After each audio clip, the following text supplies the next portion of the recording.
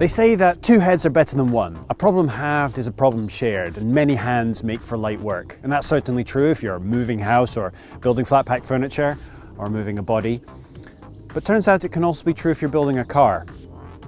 You know what that is. When it came out, it absolutely blew critics away, and it reintroduced the idea of an affordable rear-wheel drive front-engine sports car that wasn't an MX-5. But what do you call it? The fact that there's more than one correct answer to that question hints at this car's origin.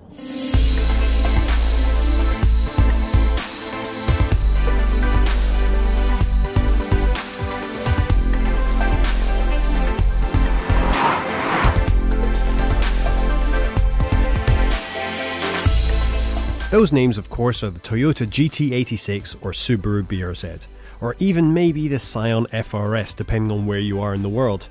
Same car, different names, all because these incredible little cars were born out of a collaboration between two different companies.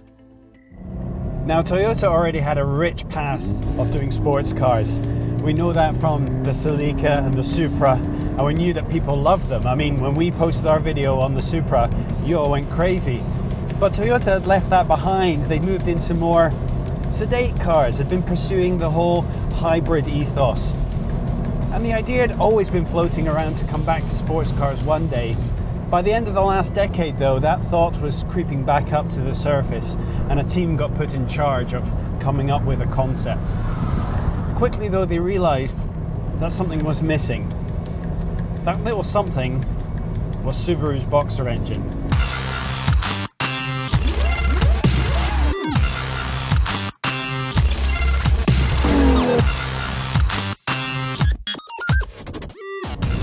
Now, Toyota and Subaru aren't completely disconnected as companies. Toyota owns a stake in Subaru's parent company and even some shares in Subaru itself, which it bought off GM. But they never really collaborated together on a project. And it was a tough sell. When Toyota first approached Subaru, they kind of shot the idea down and put the whole project back by 6 months. But Toyota did something smart. They put together a concept with an engine based off of the Subaru legacy. And then they showed that to the executives at Subaru. They lent them the car, and when it came back, the tires were bald, and it was a yes. Now, it's widely known, of course, that the GT86 BRZ have the Subaru engine inside, but it's not as simple as that. In fact, the fuel injection system is one of the more advanced units that Toyota make. That itself caused all kinds of problems. When the engineers working on the project spoke to the executives at Toyota and explained to them that they wanted to take one of the most advanced fuel injection systems Toyota had developed and share those secrets with an outside company, they lost their nut. "Over our dead body" was one of the phrases used, and it took a lot of convincing before they were allowed to share that information with Subaru.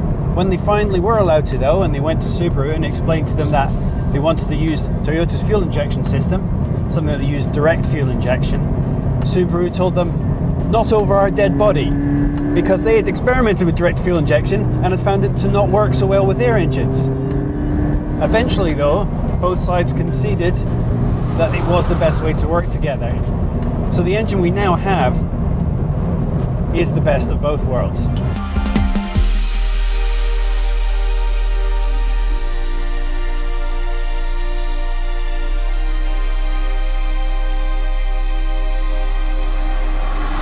Integrating Subaru's engine into the project wasn't completely straightforward, and they had issues around carbon emissions and hitting their target horsepower rate. They turned to the chief engineer of the LFA for help. He recommended the specific Toyota fuel injection system and indeed the exact bore and stroke of the engine that would be needed to get the best out of the boxer engine. And of course he was right.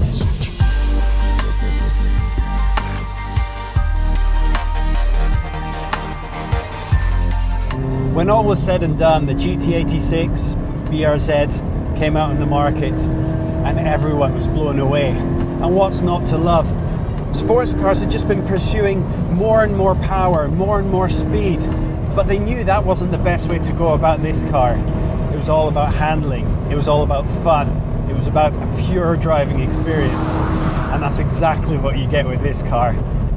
And unlike some of the incredibly powerful sports cars that we get to drive, when you get in this car, you're immediately at 7/10. And after a couple of minutes of thrashing, that goes up to 8, 9, maybe even 10.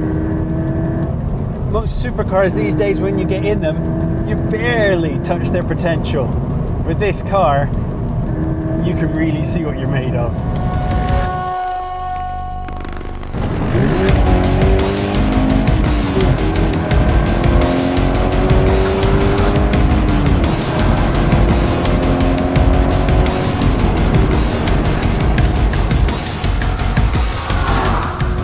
Think of things built by committee or built by larger teams as being compromised. Somehow though, this just seems to work, and they've just managed to get the best each company had to offer in one car.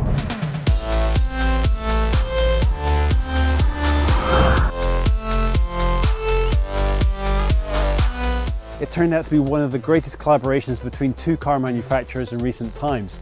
But what else could happen? What other car manufacturers could get together to create the best of both worlds? What other amazing combinations are out there? Hopefully we'll find out.